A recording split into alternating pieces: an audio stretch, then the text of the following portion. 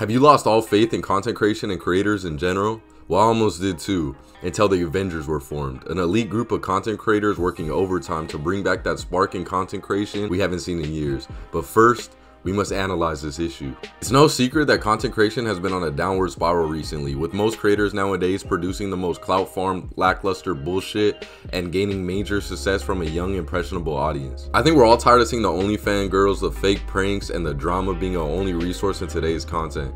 It's like these new creators have nothing but dust and shit in their brains, and if they don't use one of those three things as content, they're just doomed. Which is a major downgrade compared to back in my day, when being a content creator was mainly just based on your personality and how well you can connect with your audience. Most of the creators back then simply just built an empire off recording themselves doing things that they enjoy, whether it be storytelling, being super good at video games, or just making skits that show off who they are. There's really no cheat code to success during this time period. You either had it or you didn't, and not to mention attention spans weren't completely fried during this time. So creators could actually drop 30-minute plus long videos and build that dedicated hardcore audience that would literally watch you take a shit just because they were so loyal. I would generally refer to this time as a golden age of content creation, just off the personalities being so strong and the community being so supportive to the creator, compared to nowadays, which is basically just supporting a creator because you like whatever low effort bullshit they're throwing at you. Which basically sums up most content now. It's just cheap views. The focus from using your personality in order to generate traffic has turned into using external things in order to get these views, which most of those external things being negative brain rot, to say the very least. And we entered the dark ages.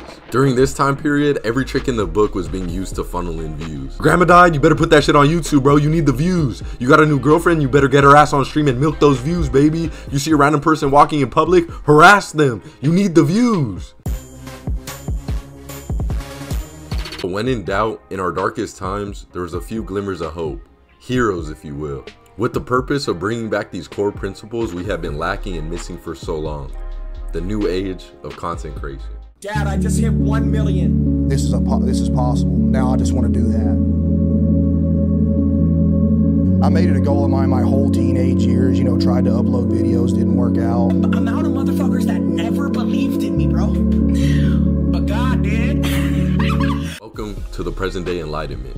Alright, I'm done using all these weird fucking terms. Let's just talk about these new creators that I feel like have been going crazy recently, and they're also bringing back those old core memories. But Jynxzi, this guy literally blew up off playing his favorite game and being fucking hilarious at it. He took his time and it fucking worked out for him. He wasn't doing whatever it took to get cheap views like I was talking about. He wasn't disregarding all morals. He actually kept a good moral standing, and look, it fucking paid off, and that's really respectable, especially nowadays.